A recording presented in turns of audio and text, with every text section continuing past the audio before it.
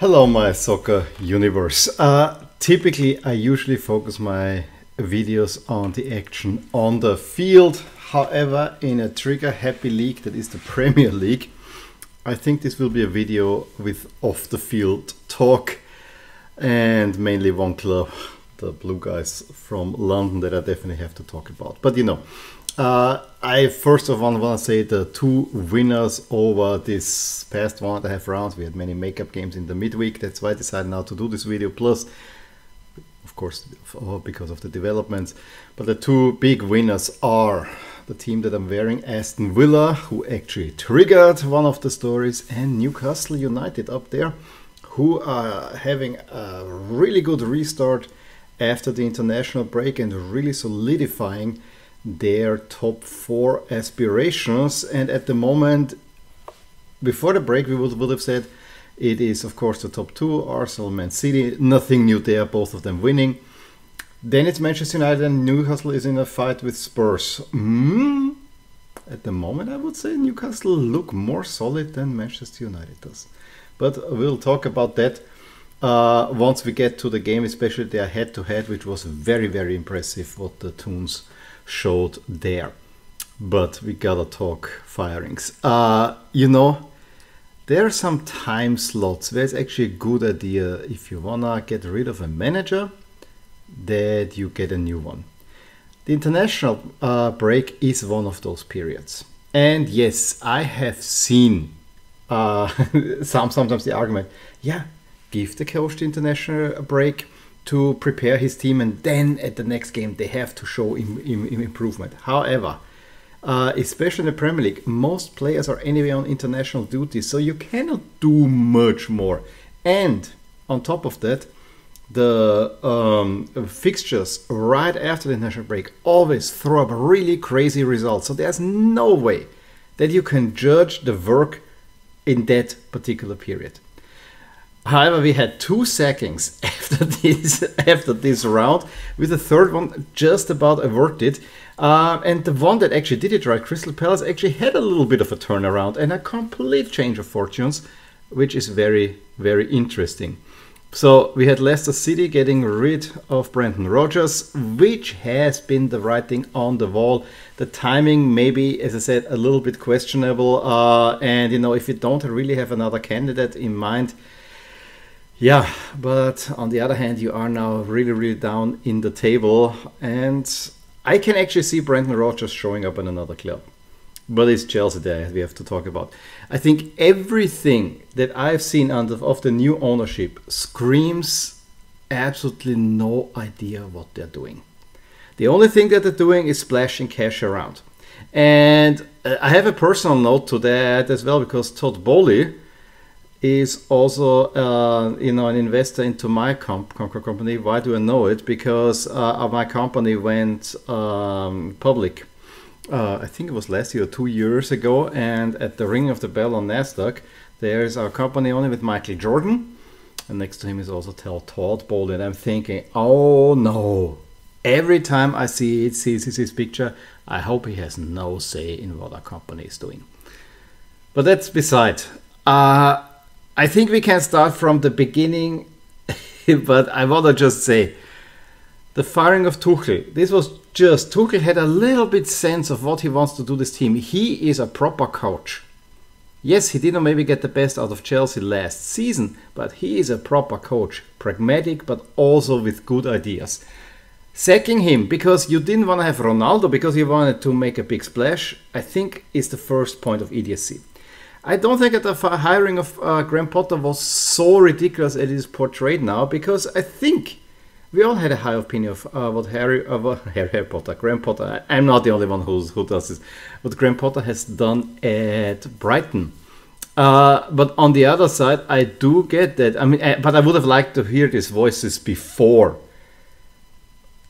Brighton were playing well and had an outstanding start to the season that they now backed up. And I think the players definitely say, you know, it's not only the coach, it's also us. But they never finished really that high under Graham Potter, but they were kind of the hipsters' darling. And I still think that Graham Potter can get a really, really good job. I think Chelsea was just the wrong position. I actually would like to see him at Spurs, for instance. However, now I think Spurs are scared of taking former Chelsea managers. So there's one thing that is really, really odd. Already, it did not work well, but you gave him a long contract, similar like what Nagelsmann got at Bayern Munich. Give him at least until the summer, and at least allow him to sort everything out. You gave him so many players. You botched. I mean, I don't want to say you botched the transfer, but the Hakim Ziyech thing is still a real oddity in my book. You have a bloated squad that is really hard to manage. Yes, you're splashing the cash, but it's more or less okay. This player garners a lot of interest. Maybe we should get him. We outbeat everyone. And it just doesn't make any sense. This squad is put together. Yes, great players, great young players. Also, we have to question the financials with the long contracts. But there is no plan behind it. And then you sack Potter after losing right after the international break. Makes no sense. Honestly. Give him some time, and exactly if you don't have the succession in mind already. Yes, Nagelsmann is suddenly free. But Nagelsmann is not going to come immediately. And I'm not sure if he will. I mean, we hear now Nagelsmann, we hear Luis Enrique. The one thing that we do know, and this is for me, this is the ultimate source, the Circus report. Yeah, they give themselves time until the end of the season. And meanwhile, we hire Frank Lampard. Yes, Chelsea legend. And I think he did a decent job, and Chelsea couldn't buy any young players. But as soon as he had stars, that caused some trouble.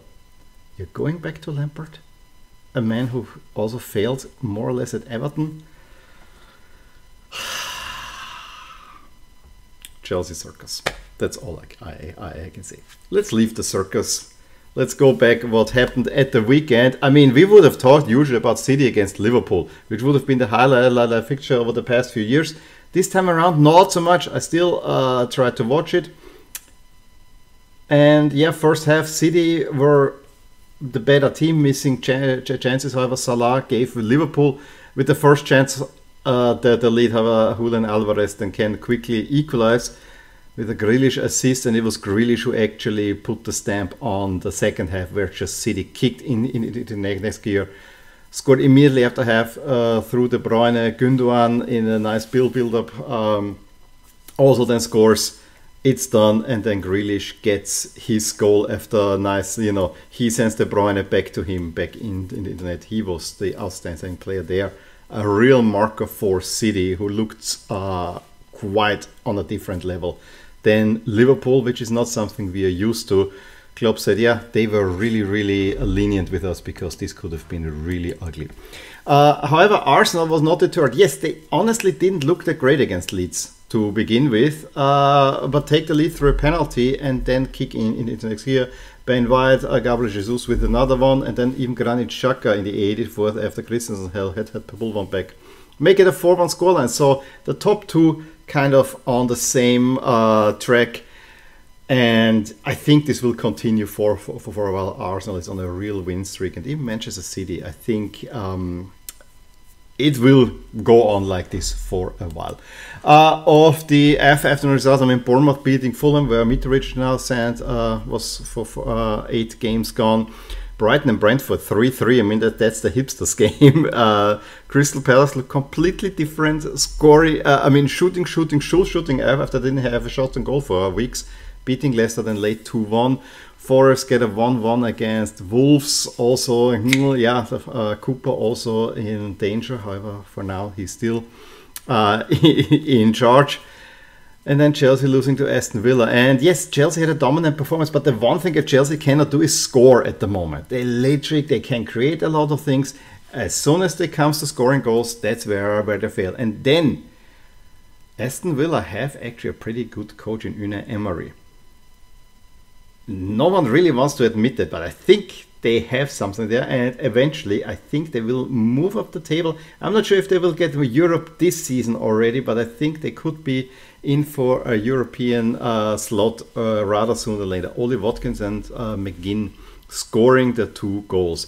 West Ham get a scrappy 1-0 over Southampton. Resulted shot them up the table because it's so tight on the bottom, but you know, it's only temporary. It's still very, very tight.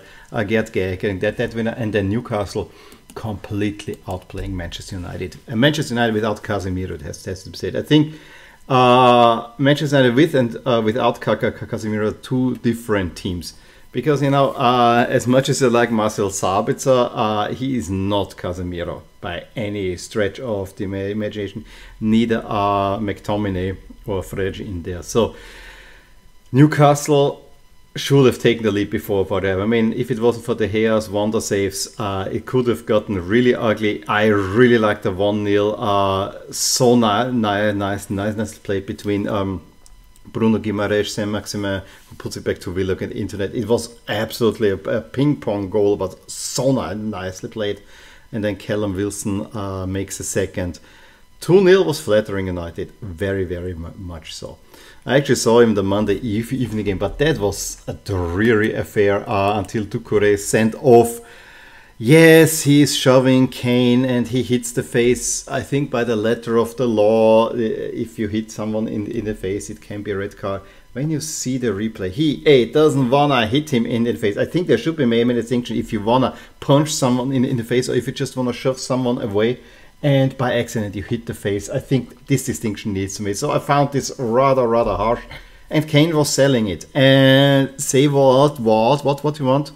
Kane is more of a player in many ways that is not the classical English stereotype, but he is more of a European continental player because I said it already during the international break, he's very good in the dark arts, honestly. As much as he's a great player, but he has that also up his repertoire, and yeah, so to be it. Everton then give up a penalty that Harry Kane expertly converts. Yeah, suddenly he was fit again. But it was not the end because Lucas Moura gets sent off for a horrific tackle. That was a red card. And that is a red card that should get a much longer suspension to what Doucouré got, honestly. But then Keane with a brilliant shot. The only really good action of Everton since the first half gets an equalizer. So a dreary game was actually then quite entertaining in the end. Overall. Then midweek fixtures. Speaking of dreary, Chelsea against Liverpool. Liverpool, what was that? I mean, you were so lucky to get out of this with a point. There was only a short period just before the beginning, before the end of the first half, where Liverpool actually had a little bit control of the game, but Chelsea outplayed Liverpool largely.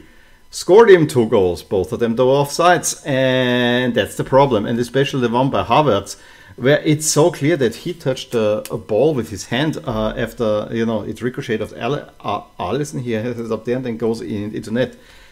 It's never gonna count because that's the new rule. Why are you celebrating? Well, what can I say? This is a game I turned off rather quickly because it was not a good watch at all. I'd rather watch the German Cup because Freiburg won at Bayern.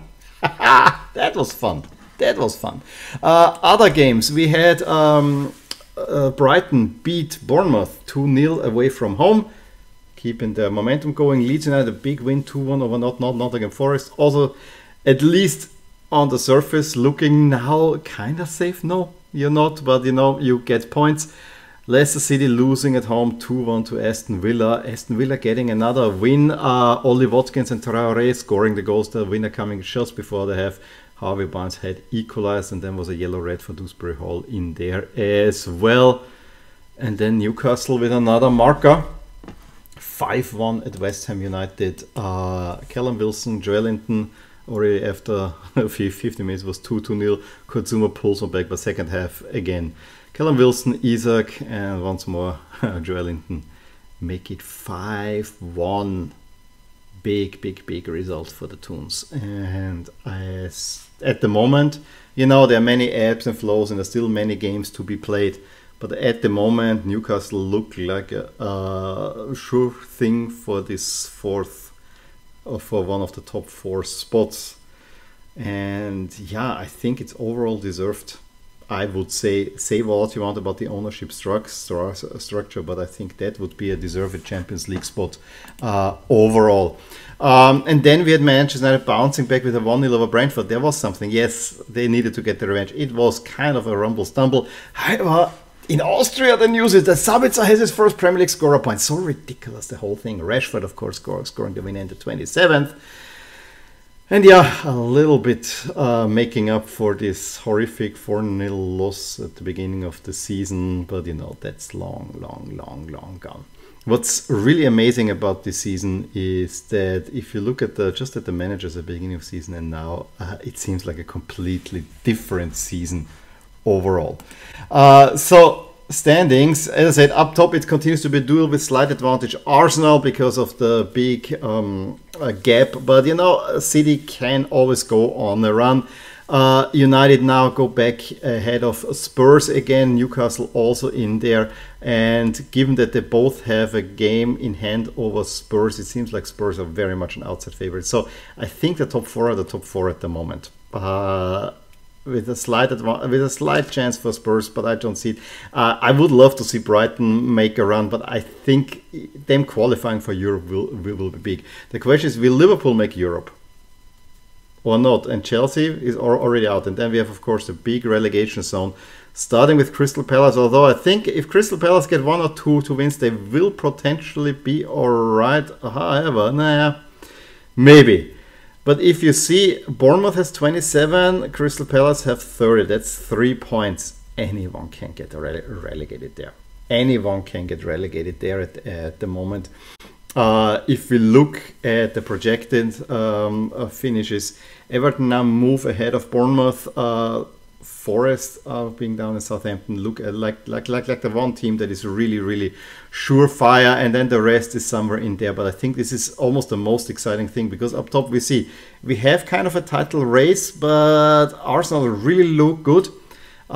If they keep on winning the next few rounds, I think that's that. Then top four, yes, United and Newcastle look really good. Maybe Spurs can get in there. Liverpool at the moment make Europa League, but I am not sure, because Liverpool look very tired, a very spent squad. Maybe Villa can do something. We gotta see. I give you the next 2 rounds. I mean, the outstanding fixture normally would be Liverpool against Arsenal, although Arsenal I think should do something. I unfortunately will not be able to see the game, because I'm watching a game of Lask in the stadium, which I'm actually quite excited about. United Everton, that could be an interesting one, honestly. Who else? City are playing at Southampton, should be a win. Wolves, Chelsea, and Spurs Brighton, I think that could be one to look out for too. And the week after, you know, I give you all the fixtures there, but Hammers against Arsenal looks like the one in there. In any case, that was it from me from the Premier League, including a Circus report. Again, I have to mention, I think De Zerbi is now the 8th longest serving Premier League manager, and he was appointed when Tuchel was sacked. It's crazy. And even Klopp admits that he's only in place because of the past, surely not because of the present. It's a crazy league. This trigger-happy league, it's just all about bottom line. There's no long-term strategy for many of these clubs in there. And honestly, long-term thinking usually outdoes short-term thinking. Let's look at Arsenal. I'll leave you with that thought. Give me a thumbs up if you enjoyed this video. And we'll talk to you soon. Bye. Hey there, I really hope you enjoyed this video, and if you did, here are some videos and playlists that you may enjoy too. Also, please consider subscribing to my channel and hit the little bell icon so you get notified whenever something happens in my soccer universe. And with that, have a wonderful day. Bye!